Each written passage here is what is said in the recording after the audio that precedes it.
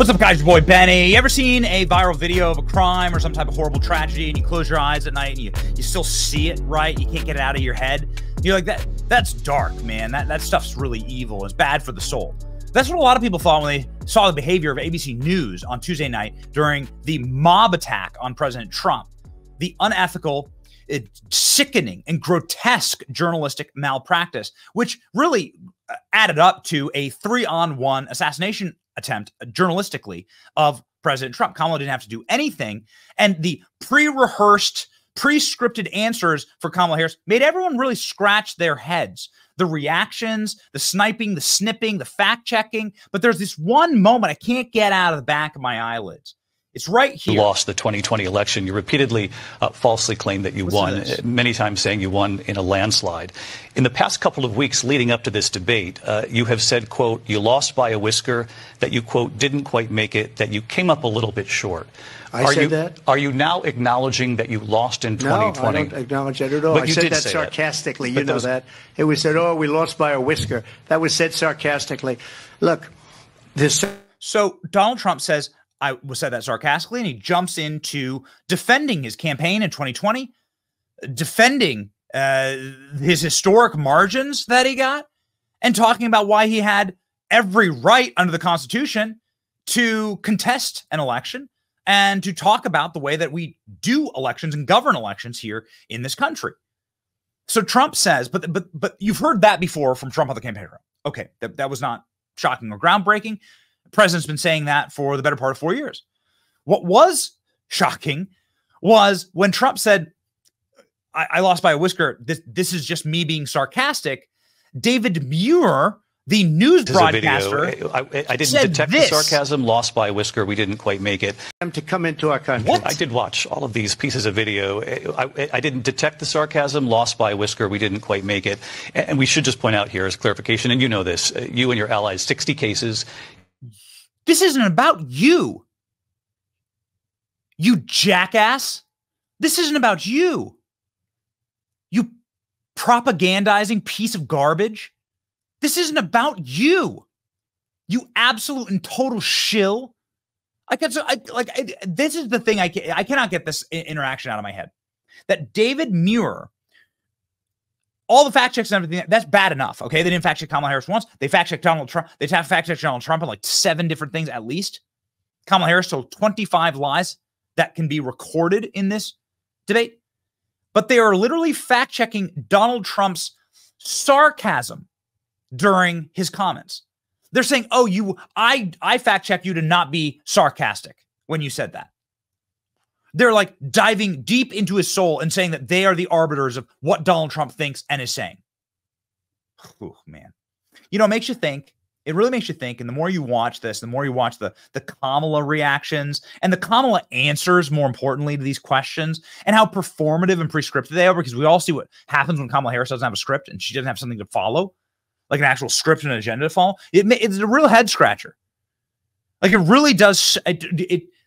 The being in the tank, it begins to like make even the most honest people watching this debate say, man, like this thing seems like it was totally rigged from the inside against Donald Trump. And they may be right. Check this out. This is what's breaking across my feed right now. An ABC whistleblower is set to expose a rigged debate revealing 2 claims. Harris' campaign received sample questions that were identical to the ones being asked in the debate. That there was a promise that Donald Trump would be fact-checked and that Kamala Harris would not face any scrutiny, as you just saw in that clip. Donald Trump would be fact-checked. Even his emotional intentions of comments will be fact-checked.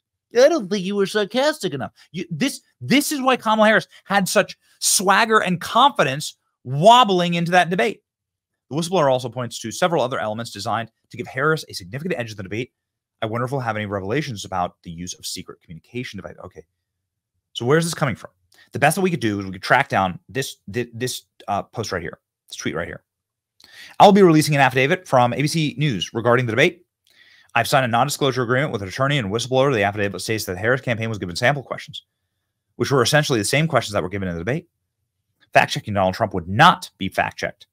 According to the affidavit, states several other factors were built in to give Kamala an advantage. I will release the full affidavit. I'll be releasing it before the weekend is out. This account, obviously a Trump supporting account. Black insurrectionist is what it's called. I have not heard of this person. I do not know who this person is. But these are the claims. These claims are being picked up pretty widely. ABC Whistleblower alleges that affidavit that the Harris campaign was given sample questions and that Trump would be fact-checked. This is Jason Miller, Trump's senior advisor, saying, what the F is this? We also saw Kamala Harris perfectly recite answers during the debate, like she knew exactly what she was going to be asked. The head of ABC News set her up with her husband. Two of ABC anchors attacked Trump all night and cut him off. Remember when Donald Trump brought up the fact that he was shot and the anchor said, we don't have time to talk about that, and moved on? Remember the anchors didn't even apologize to Donald Trump that he got shot? Meaning, like, they didn't even say, we're glad you're okay. What does that mean? Incredible. Turns out to be true. This is a serious breach of journalistic ethics and will be the death blow to ABC News, says, well, Bill Ackman, one of the richest guys on earth, billionaire. All of this leads to President Trump making the announcement that he will not be doing another debate. There will be no third debate. Kamala Harris campaign releases a memo touting the gains in targeted states. So President Trump has said he will not debate again Kamala Harris. When a prize fighter loses, he says, I want a rematch. Polls clearly show that I won the debate against a communist Kamala Harris, a Democrat radical left candidate. Tuesday night, she immediately called for a second debate. She and crooked Joe Biden have destroyed the country, millions of criminals and deranged people pouring in unchecked. Everyone knows this. All the other problems caused by Kamala and Joe. She was a no-show at the Fox debate. She refused to do NBC or CBS. Kamala should focus on what she's done during the last 4-year period. There will be no third debate. There will be no third debate. That's what Trump team is sharing right now. Donald Trump just posted this saying there will be no third debate. Why debate? The numbers for Trump look good. The debate is obviously an opportunity for Kamala Harris to frame herself as someone who can, well, recite pre-scripted answers, which is exactly what this sounded like. So I had during the debate, I had, and these are just the most recent Pew Research released figures showing he's up 82% to 16% with evangelicals. Well, white evangelicals, that's the vast majority of the nation. Get out of the vote programs, full effect. The number is incredibly impressive and is historic, actually. Trump's unique and special bond to the religious communities. I want to talk to you about something really quickly, and I wonder if you had the same experience. I called a member of my family who's not that political, but was passively watching the debate, and they said that Kamala Harris, and I can't get this out of my mind, Kamala Harris behaved like an actress, reciting lines. That she just kind of like knew her prompts, and she was like ready to recite a line. That it was performative, and it was like completely pre-scripted. It was almost like Donald Trump was being shackled down, and Kamala was given all of the room to run. Now, in spite of this, Donald Trump has been on ABC News's social media. Donald Trump's been absolutely destroying Kamala Harris, and many people have been destroying Kamala Harris after the fact. Obviously, the fact checks that happened during the debate or didn't happen during the debate is journalistic now. It's a crime. It's a crime. The debate was a crime scene. David Muir fact-checked Donald Trump that crime was down. This is absolutely and provably false. I encourage you to go through this Twitter thread. But the reality is that the largest cities in the country have opted out of a FBI crime vector analysis. And as a result, at least 6,000 law enforcement agencies are not providing data, meaning that 25% of the country's crime data is not captured by the FBI. This deliberately unreporting skews statistics, painting falsely the optimistic picture of public safety. Everything was a lie. Here, Seattle Times, like lying and getting fact-checked about, you remember Chaz, Chop? Very Fine People hoax was peddled by Kamala Harris. Kamala Harris begging for another debate. We owe it to the voters to have another debate. This could potentially, and look at this, you had your ABC friends attack the hell out of Trump and you still lost. This is why you want another one. This is how Kamala Harris's face on Tuesday was the stuff of legend.